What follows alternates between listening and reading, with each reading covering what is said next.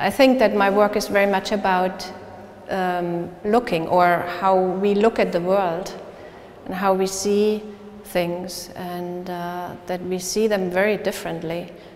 First, because we are looking at it from different positions, but also with different minds, with different experience and memories and, you know, conditions of the mind. So we have very different perception of the same thing. I mean, probably in every artwork the viewer is part of a whole system, you know, image, sculpture, video, or whatever, and viewer. But my work, I think, really emphasizes on the idea that the viewer is very much involved in the work, almost like really well, surrounded by the images, spatially involved, and then also mentally. He or she completes the work in his or her mind. The more sculptural works that are like only 3 or 4 images of a group of people, they are, to me, almost sculptures. But they are, of course, photographs. But I think in the mind of the viewer they become a sculpture. Room 2 is an exception in the way that it's consisting of 3 works, 3 individual works, but they're relating very much to each other. In one work I use the location as a real location where the scene is happening that I'm taking, and in the other work the same location is a backdrop. There's one backdrop with a forest. The girl is standing in front of it, and on the right side the girl is obviously standing in a studio. The forest and the studio, they are really pretty far apart from each other, so makes you think about what is the truth actually in these images. So there's kind of this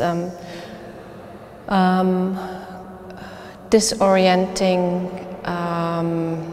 thread going through that room, that you trying to figure out what is real and what is backdrop. And after having seen that room, maybe you have doubts about all the other work, all the other photographs. It makes you think about them differently. And then on the other side, I have the forest as a real location.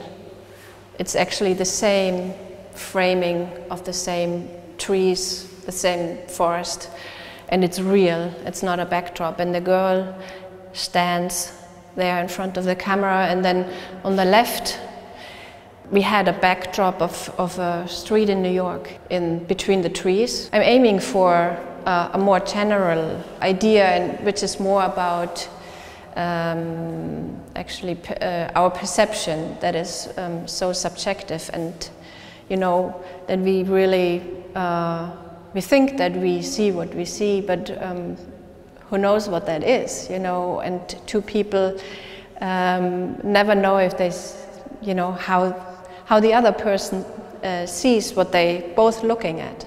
So that's our subjective view, that is our perception, and I'm very much interested in that, and that's why I'm doing this with photography.